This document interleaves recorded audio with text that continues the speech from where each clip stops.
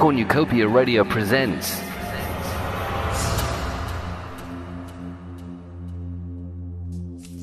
It was old Jim Withers that started it. He was sat on the entrance gate one damp, cold September night, all alone in his little hut, watching Wheel of Fortune on a tiny TV with washed-out colours and cursing a thermos flask that refused to keep his tea warm past 3 o'clock. Perhaps that was the reason he never noticed that he'd signed the wrong column on the form, meaning that the truck that should have gone to the biohazard facility rolled out for the regular city dump instead. But just one mistake wasn't enough for our little tale, and like a perfectly choreographed ballet of misfortune, the truck driver got confused, and on his last stop on the way to the dump, accidentally left behind a mysterious dumpster cart from the local army base in an unremarkable, abandoned alleyway.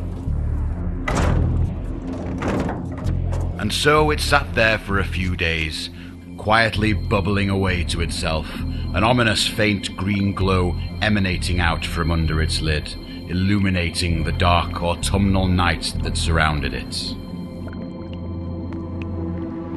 But then on the third night, the silence was loudly broken as a car screeched into the alleyway and a tearful, angry young woman jumped out, slamming the door shut and forcefully opening the boot.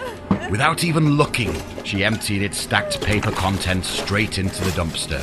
It splashed and fizzled within as it happily ate the meal it had been presented with, not quite digesting the books, but instead mushing them up and making everything vibrate with a strange power and energy. The crying woman didn't notice, though. She simply snarled into the sky, "That'll show you, you arrogant cheater! Say goodbye to your comic collection, you worthless cretin!" before slamming the car door shut and driving away into the night, neither understanding nor caring about what she had left behind.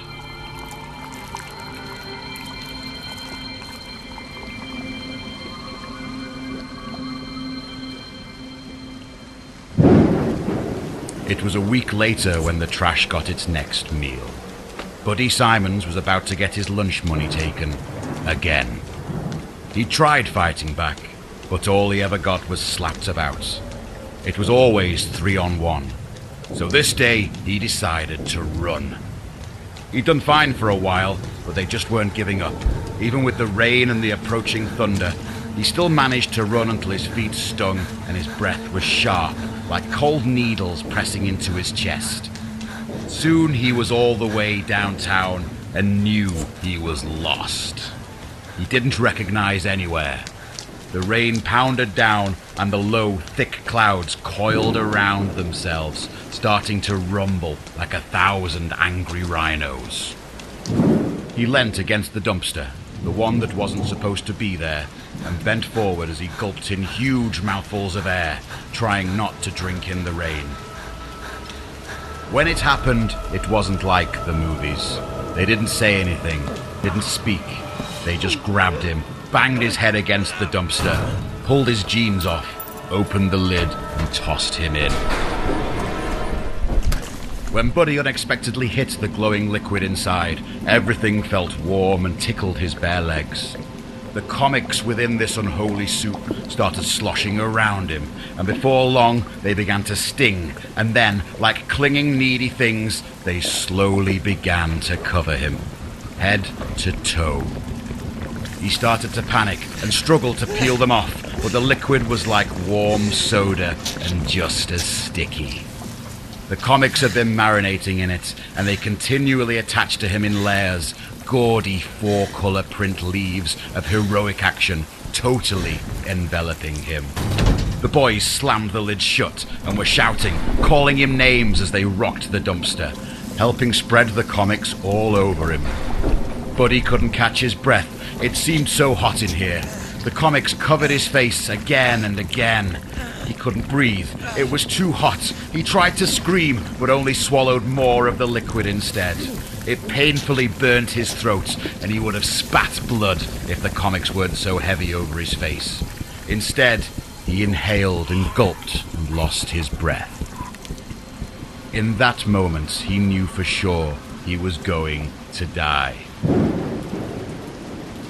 And that was when the lightning bolt hit the dumpster.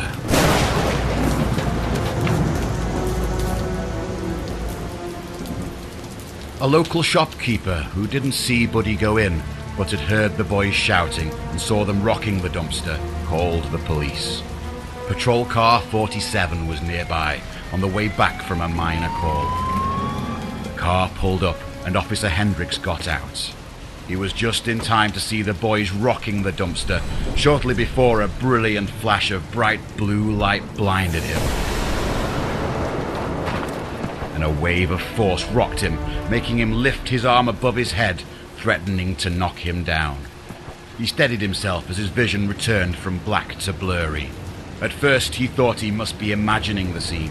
The three boys were sprawled out in the alley, all of them bent and twisted, all three of them with trainers that released gentle wisps of smoke from their soles, the smoke fighting to rise against the constant downpour of the rain.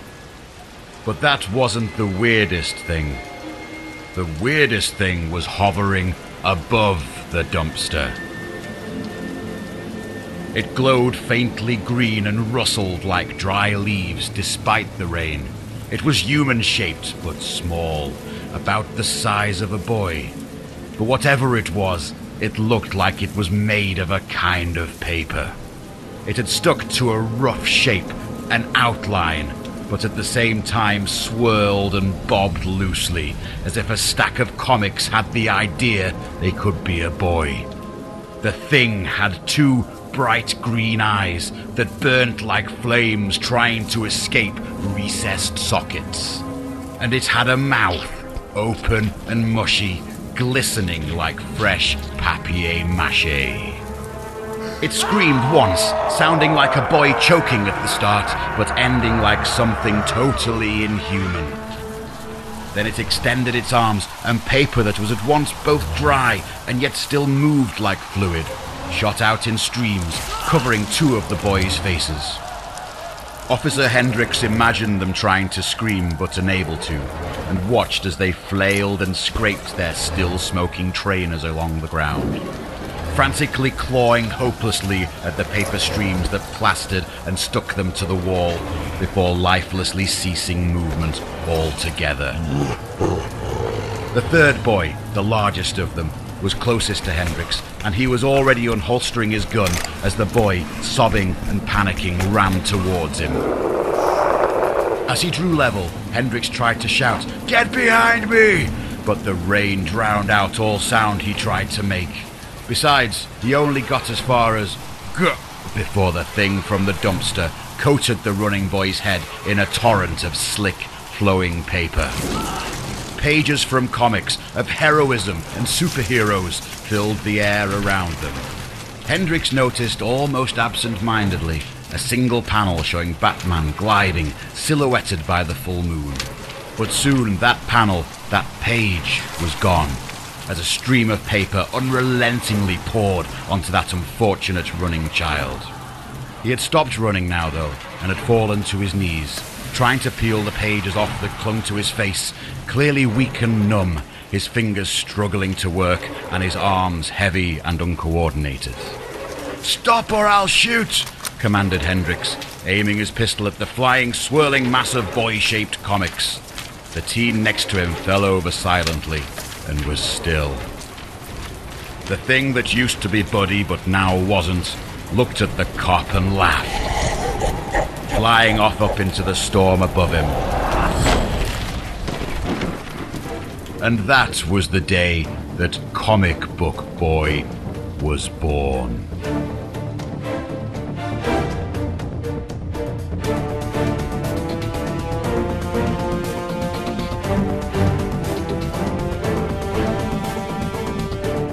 You've been listening to The Origins of Comic Book Boy. It was performed by Ben Warren, written by Arken Mint, and produced and edited by Peter Beeston. The soundtrack was licensed via Jamendo.com, and a full track listing can be found on our website. In case you didn't know, we are Cornucopia Radio, and we've been making amazing spoken word audio like this for almost 10 years. So to listen to some of our previous productions and subscribe to our podcast, visit us online at cornucopia-radio.co.uk.